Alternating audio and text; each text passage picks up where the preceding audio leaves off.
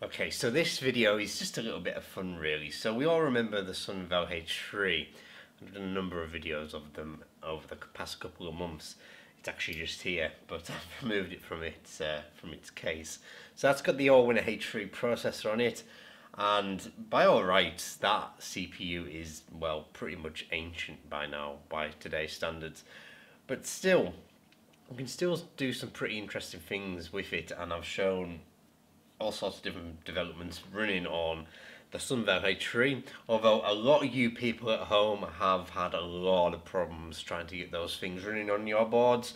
Something about the RAM not being up to scratch or something along those lines. Mine works fine. I'm not entirely sure why that is. Possibly it was one of the first of the on the first of the runs, and they spent all the money on it and decided to cheapen it on the rest of the production. Don't know, but it's a shame. But it is a big shame because I got everything running on that Linux. I got Retro Orange Pi running on this, and that's a great development. I've done a video on that as well.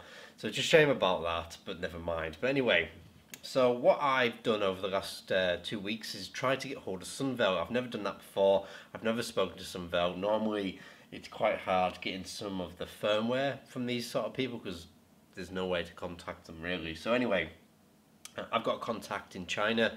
I got her to track them down and get hold of this H3 firmware, because the thing is, it's Nougat, and that's what these ship with, these H3 boards. So I thought, well, maybe we could get that running possibly on the Beelink X2, because that is basically the same board as that Sunvell H3. So here I have my X2. Try and get it into camera shot. So yeah, here I have my X2. This is it's coming up to about 4 years old now.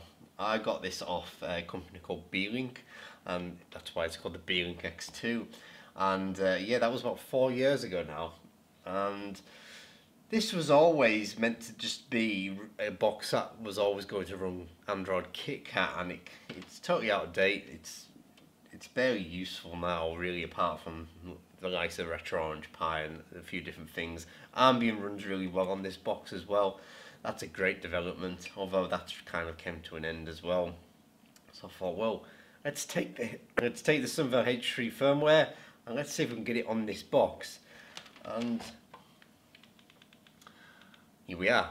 It actually wrote no problems onto it. So the way we've done that, the way I've done this is I've just used Phoenix Card Maker, and that is a bit like Amlogic burning tool, and I've just written it onto the SD card and then burnt it onto the box, and that's all I've had to do really. There's no tweaking but I've done personally to the particular firmware, but you guys at home, maybe you're into that sort of thing and you know how to navigate around modifying certain files and stuff like that.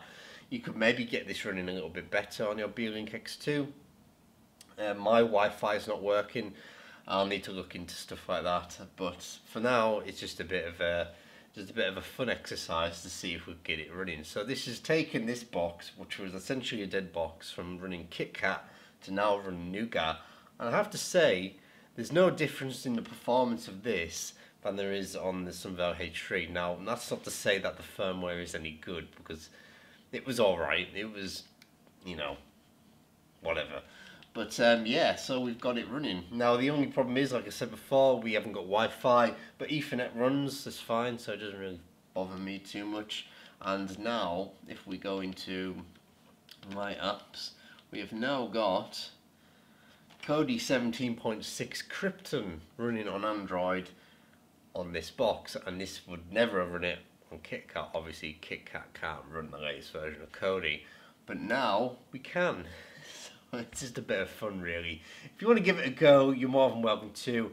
I want to leave the actual firmware link in the description below, and if you know how to use Phoenix Card Maker, you can proceed and try it yourself. But if you're after something, if you're really wanting this to replace your KitKat firmware and you're not entirely sure you know what to do, probably give it a miss. This is really for the guys at home that know what they're doing and just want to tinker around with it and see if they can get it working. But yeah, it installed, no problems at all.